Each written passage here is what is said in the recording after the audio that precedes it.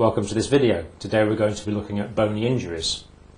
And I'm pleased to say that a friend and colleague, Jim Harrison, who is an orthopaedic specialist, has come along to help us consider this subject today. Thanks for coming across, Jim. First question I'd like to ask is, what do we mean by the term fracture? Well, fracture is quite a simple description, meaning a break in the continuity of a bone. Okay. And what can cause a fracture? A fracture is caused by an insult to that bone. Now, that may be a one-off insult when a child falls off his bike and hits the ground. That delivers energy to the bone, which may cause a fracture. Or it may be a repeated insult over time, as with the marathon runner who's running 100 miles in a week and develops a stress fracture from the continued impact over many cycles of running on the ground. Okay. Is there any other sorts of fractures? We've got stress fractures, traumatic fractures. Yes, we can describe different types of fractures. Another type to put in would be a pathological fracture. And by this we mean a fracture through abnormal bone. And normally we understand by that the energy involved is less than you would expect that would be required to cause a fracture. So, for example, there may be a weakness in the bone caused by previous infection, by a tumour, by a bone cyst, or by something like that. So it sounds like there's quite a wide variety of possible fractures that can present. How do we sort of describe fractures? How do we classify them? Yes, we have lots of descriptive terms.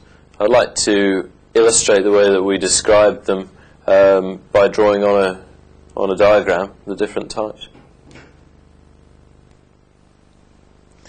What I'd like to show you now is how we describe fractures, and I'm going to demonstrate this on a picture and try and draw it as we go along. So if we can imagine that this picture here shows a representative femur. I know it's not exactly how a femur looks. And then we'll draw some different descriptive types of fracture.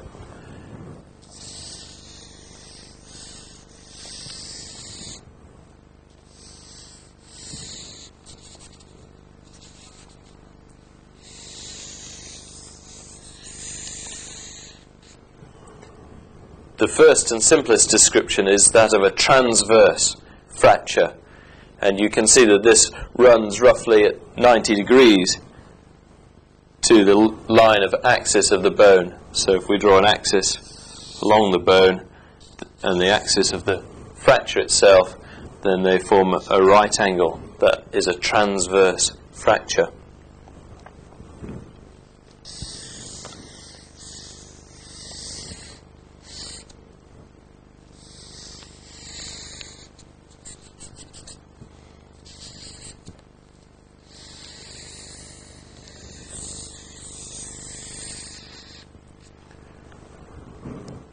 The next description is of an oblique fracture. An oblique fracture, a fracture at an angle, if you like.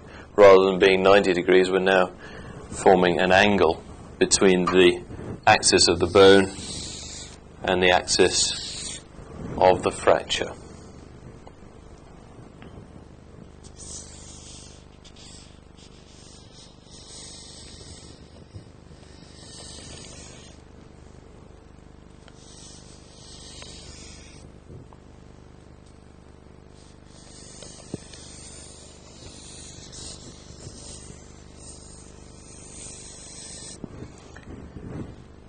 Now the next one's much harder to draw and it's taxing my drawing skills, but this is one with a rotational alignment, forming a spiral fracture, and it's caused by a rotational force. For example, if a parent picks a child up by the foot and twists the child round, then the force of the body acting through the femur in a twisting manner forms a spiral fracture. That's a rotational force.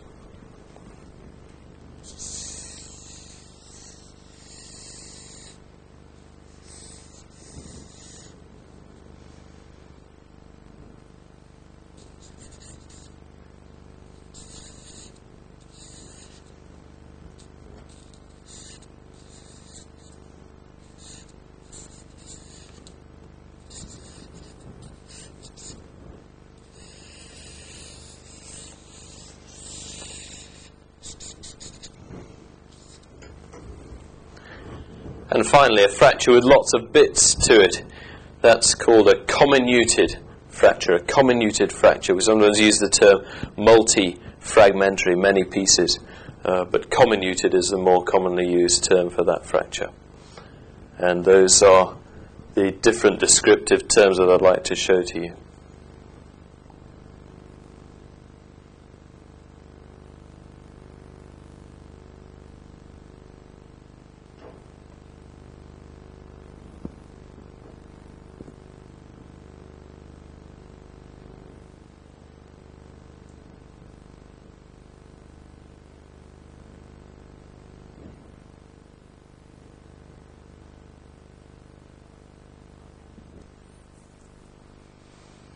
We're now looking at the radiograph. It's actually of the left femur of a child, and this child was hit by a car, and the bumper of the car hit the side of the leg with a direct blow, and it's produced a transverse fracture in the shaft of the bone.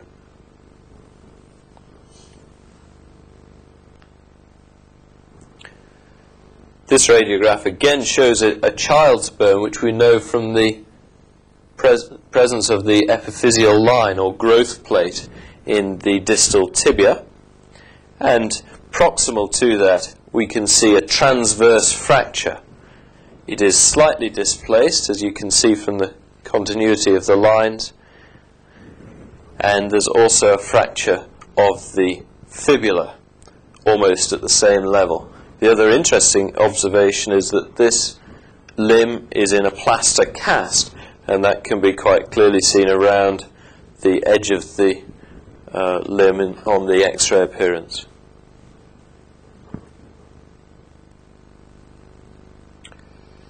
We're looking at the right distal femur and knee joint of a 23-year-old man who was riding his motorbike at about 60 miles an hour when a car pulled out in front of him, and he came off at high speed, transmitting great energy through the fracture, and that's resulted in a very comminuted fracture. There are many pieces in the distal femur.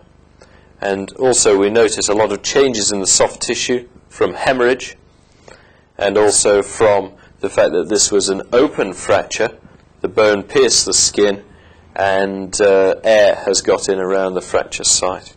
So it's a comminuted and open or compound fracture.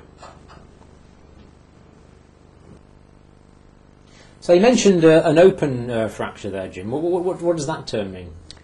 An open fracture is one that communicates with the outside world, normally with the air itself, although there is another situation where it may communicate with the bowel. For example, a pelvic fracture can be open into the bowel.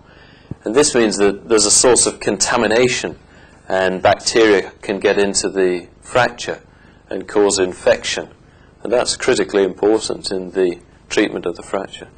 Does the term compound mean the same thing as open? Compound and open do mean the same thing.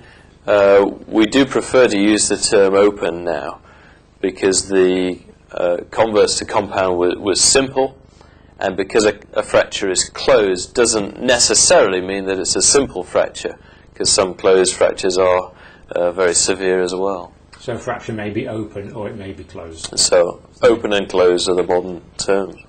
What about children? Are fractures in children the same as in adults? Children's bones are different, and growing bone begins with cartilage, and then the ossification, the mineralization is laid down later. And so children's bones are more supple and bendy.